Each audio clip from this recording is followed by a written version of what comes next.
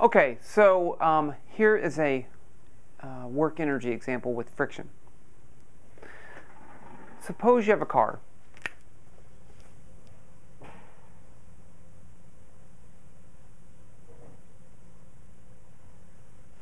And let's say it has an initial velocity this direction of, let's say, making up something as usual, 20 meters per second. And you're going to stop. Okay. Let's just see. Wait, let me make sure. Real quick here. Should have done this beforehand, but I'm not prepared.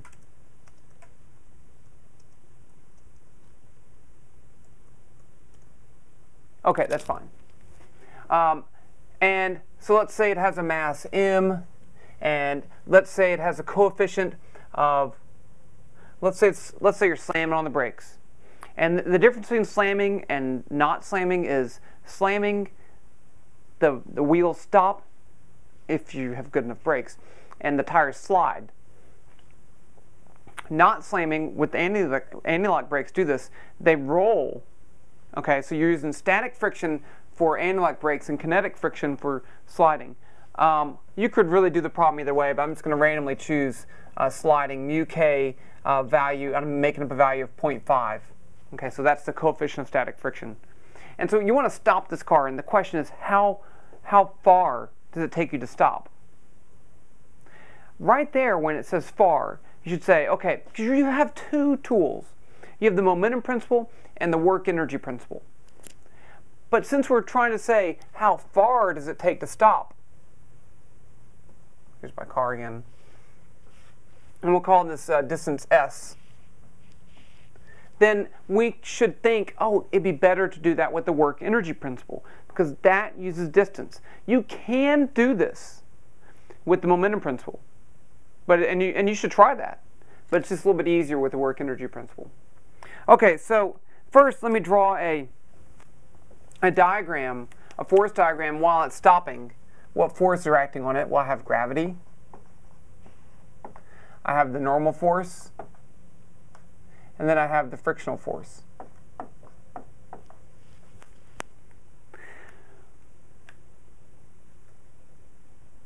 So in this case, I do need to look at the net forces in the y direction,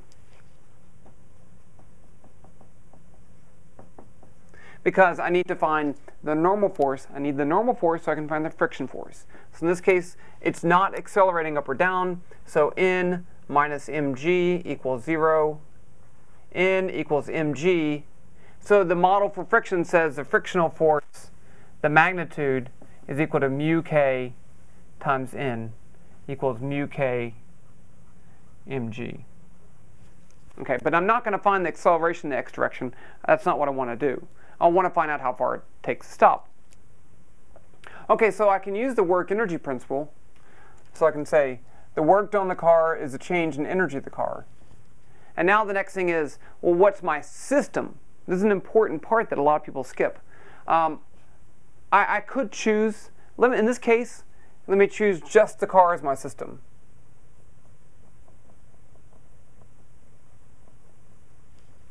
If you wanted to, you could choose the car plus the earth, but I think in that case it may be kind of difficult to say whether friction is a force acting on the outside the system or inside, so I think it's better to do it this way.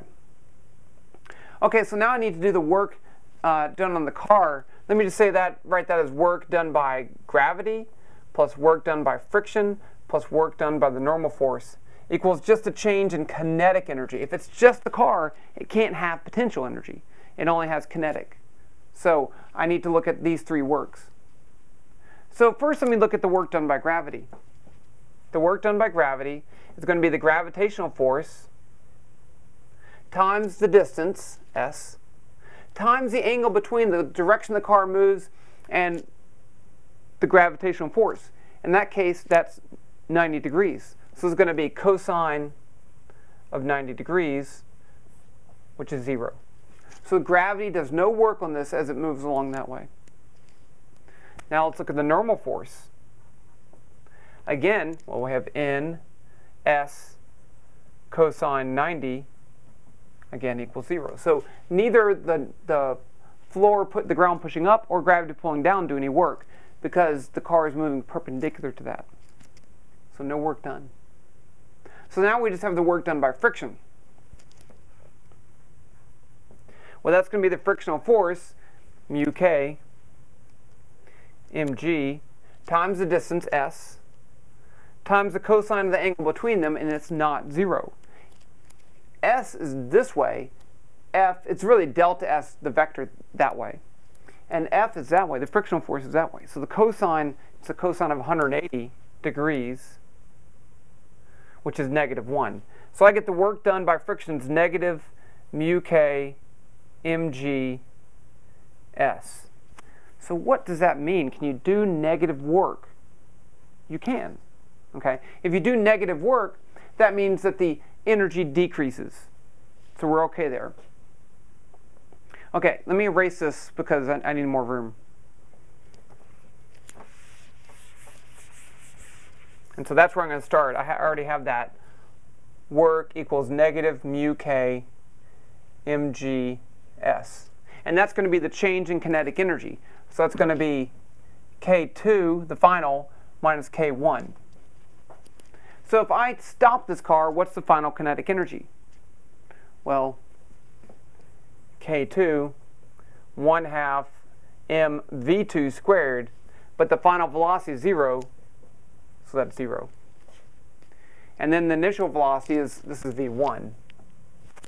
So I have negative mu k mgs equals negative 1/2 mv1 squared. It's 0 minus that.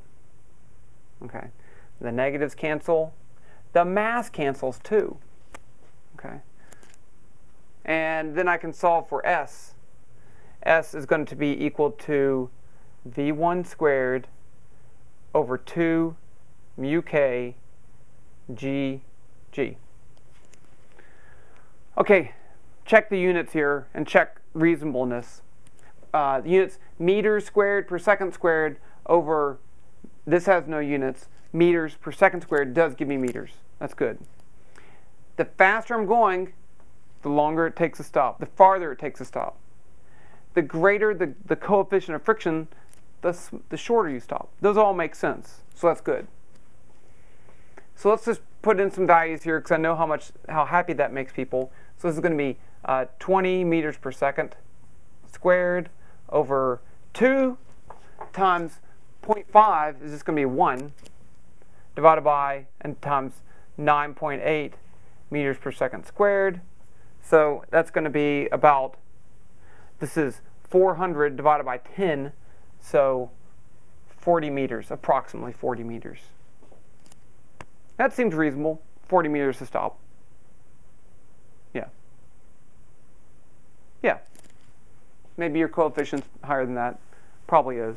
I think in the previous problem I had a coefficient of 0.4 on wet roads, so. Okay, now let's take this to one other example. What if V1 equals 2 times 20 meters per second squared, meters per second. So 40. What if you're going twice as fast?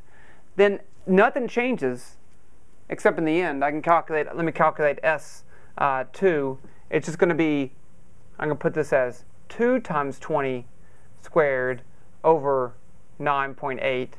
So that's going to be equal to 4 times what we had before. So it's 160 meters.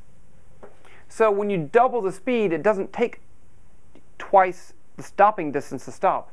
It takes 4 times the stopping distance to stop. Okay? Okay.